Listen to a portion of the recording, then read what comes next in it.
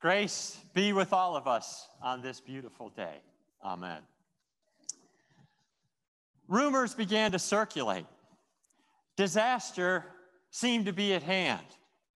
Reports of impending doom appeared, and evidence began to pile up. Something just wasn't right. The experts denied the reports and the evidence. They said, there's nothing to worry about. Everything's going to be all right. Just go on about your lives as you always have. Well, we now know that these experts were lying. It was the 30s, the 40s, and the 1950s, and tobacco industry ads actually were doctor approved at the time, believe it or not. But as the evidence between smoking and cancer began to grow, the public started to worry. And so the tobacco companies, in response, began to hire doctors, health experts, to tell people that smoking was okay. Only a few of the doctors lied, but too many of them remained silent. And back in those days, there was no Snopes, there was no factcheck.org, there was no PolitiFacts or any other easily accessible fact-checking site to clear the smoke and break the mirrors of their lies. So as a result, many were led astray by plausible, well-crafted lies. An expert said it, so it must be true. Well, when we hear of prophets in the Bible, we most often think, I would imagine, of those experts in our spiritual health. The same was true in Jeremiah's day. A guy would hang out his prophet shingle, he'd dream a little dream, and what he spoke must have been true, because he's a prophet after all.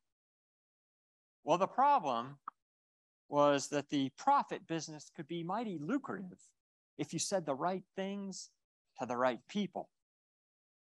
There were kings bent on evil who liked those prophets who told them whatever they wanted to hear. And the people, with their immoral lifestyles, sought out those prophets who would support their sin-filled desires. But just because a prophet said it didn't make it true. The false prophets lying, the smoke and the mirrors led people astray. But God had no patience for these liars. And through his prophet, Jeremiah, the one we heard from today in our Old Testament reading, God issued a stern rebuke, saying, they, those false prophets, say continually to those who despise the word of the Lord, it shall be well with you. And to everyone who stubbornly follows his own heart, they say, no disaster shall come upon you. Like the doctors used by the tobacco industry, these prophets, with their smoke and their mirrors, led God's people into impending disaster.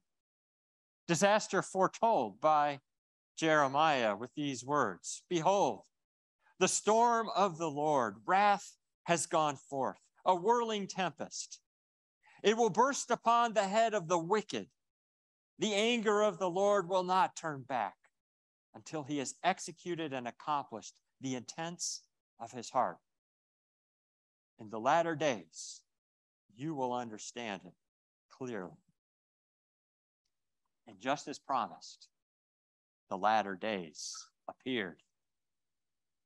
As many of God's priests stood by silently, knowing full well of the lies being told and of the wrath to come, God's people continued to follow the false prophets into the disaster Jeremiah warned of. Babylon conquered them. Babylon dragged them off into exile in chains, and they destroyed their temple in Jerusalem. though God had no desire to see his people punished. It was the people's choice to ignore him, to ignore his signs, to ignore his messengers, and to ignore his word. With hardened hearts, they suffered the consequences of their ignorance. They experienced the hard truth of God's wrath in exile. You and I, we can find ourselves or those around us that we love in a kind of exile too. There are modern false prophets, people Satan uses to lure God's faithful children away from him, away from the counsel of his word, away from the fellowship of his people. But God knows our weakness. He knows how easy it is for us to fall for those soft words of those false prophets. And he wants to protect us from the smoke and mirrors that camouflage these false prophets' lies. This is why God commands us, "You shall have no other gods before me. You shall not take the name of the Lord your God in vain. You shall remember the Sabbath day to keep it holy." In these ways, God commands us to fear, love, and trust him above all others, to not be deceived or to deceive in his name, and not to despise his word, but to hold it sacred, to gladly hear it and learn from it. Still, how many people do we know whom we may have let be drawn away from God by sin-filled devotion to the false gods of this world and their prophets? The God of substances and material goods, promising comfort and happiness. Maybe it's the God of work and achievements, promising security and prosperity. Perhaps it's the God of sports and entertainment, promising an escape from the ordinary and the unpleasant. How many do we know whom we have let be drawn away from God by sin-filled distractions that keep them from gladly hearing God's word, from learning it, and most importantly, from applying it, all of it, even the parts we find difficult, unpopular, and unpleasant? How often, longing for peace in our lives and an end to conflict with those around us, have we been unable to raise our voices against the false prophets, smoke, and mirrors? Satan would like for us to believe that there is no consequence for our sin, that we can just remain silent. It's okay. Satan is the one who says these words, "It shall be well with you. No disaster shall come upon you." And so rather than make waves by gently restoring those who are led away into sin, do we stand by in silence, letting them get hopelessly lost in the smoke and mirrors of Satan's lies, falling deeper and deeper into sin and further away from God? My brothers and sisters in Christ, sin is real. Sin has consequences, both in this world and in eternity. Unchecked, sin leads all into God's wrath. Exile, storms, and finally, into judgment and eternal fire. Yet, even as we and those we love might languish in exile, trying to navigate storms of our own doing, God promises to be with each and every one of us along the way. Our God is not some detached, uncaring, unfeeling God. Our God wants us to remember that no matter how far away he might seem at this instant in our lives, he is right there with us. Through his prophet, he tells us, "Am I a God at hand, declares the Lord, and not a God far away? Can a man hide himself in secret places so that I cannot see him, declares the Lord? Do I not fill heaven and earth, declares the Lord?" God is everywhere we are. He is waiting for us to turn back to him. God desires to lead us through the smoke and mirrors into his peace, his eternal peace. And yet in today's gospel, we hear Jesus, God's own Son, say these words: "I came to cast fire on the earth, and would that it had already kindled. I have a baptism to be baptized with, and how great is my distress until it is accomplished. Do you think I have come to give peace on earth? No, I tell you, but rather division." Many of you may know firsthand that war is the ultimate division. It is a conflict between at least two parties. And in war, there is blood that is shed. And there is death that happens. And ever since Adam and Eve fell from grace, God's creation has been united with Satan and his false prophets in conflict, in war with God. Jesus entered this conflict in his baptism. When Jesus was baptized by John the Baptist in the Jordan, God joined him with humanity and all of our sins. And Jesus carried those sins with him throughout his ministry.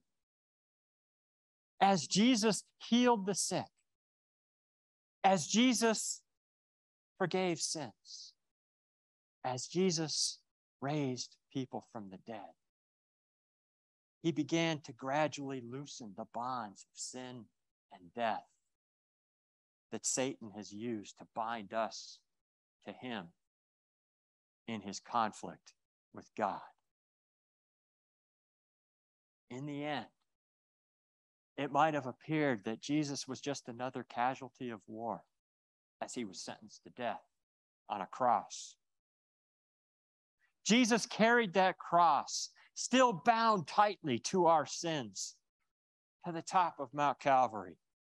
And there he faced the fiery wrath of God on our behalf.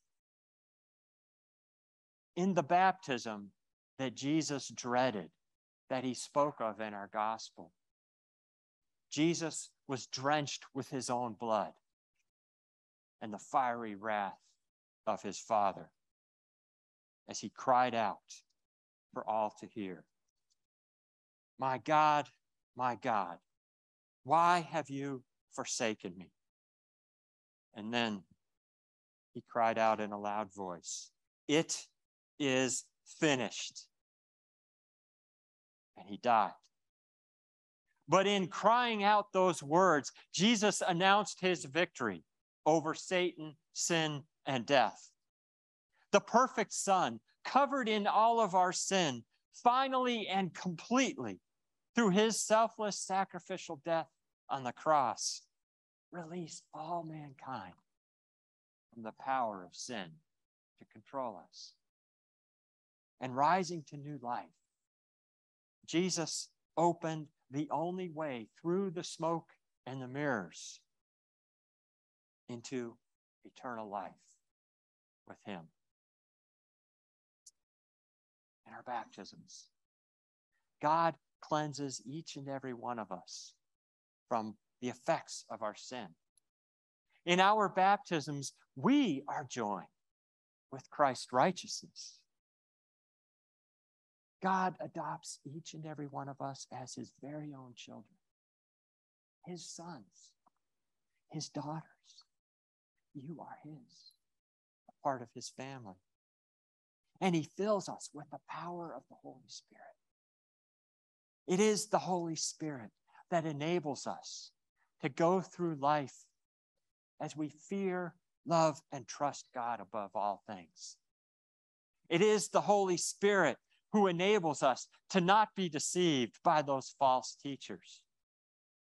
And it is the Holy Spirit who enables us to gladly hear and learn from God's word. The Spirit guides us through the smoke and mirrors of Satan's lies. And though on occasion we get turned around in the smoke and mirrors, on occasion we may fall silent in the face of Satan's attempts to bring peace in this world, as we let others and ourselves even be drawn away from God.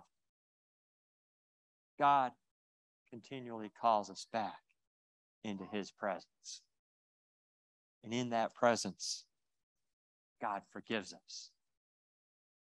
And by the power of his word, by the power of the body and blood of our Lord Jesus Christ, we are nourished to once again speak his word faithfully and boldly in the world through our thoughts, words, and deeds. And though it will not be popular, trust me, it will cause division today. He is with us always as we gently show others their sin, and as we lovingly invite them to return to God, to receive his forgiveness along with us. And one day, they and all of us will be brought through the smoke and the mirrors into God's eternal peace. No longer divided, but united with him and all of the saints in the new heavens and the new earth. A crystal clear reality of the kingdom of God. And now may the peace of God and our Lord Jesus Christ equip all of us to do good in his name according to his will. Amen.